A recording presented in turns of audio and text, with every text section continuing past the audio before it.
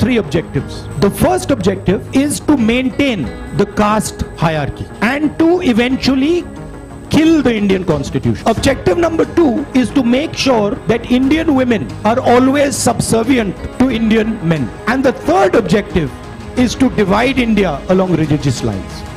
That is basically the goal of the BJP. The Congress views is diametrically opposed to this. We protect the constitution, we protect the rights of women, and we bring communities and religions together. We are a party that defends the rights of poor people, farmers, laborers, small and medium businesses. It does not discriminate between caste, community, religion, state, and we are a party that understands how to bring harmony to this nation. Bharat जोड़ो यात्रा का लक्ष्य हिंदुस्तान को फिर से जोड़ने का है, हिंदुस्तान में जो हिंसा फैलाई जा रही है उसके सामने खड़े होने का है।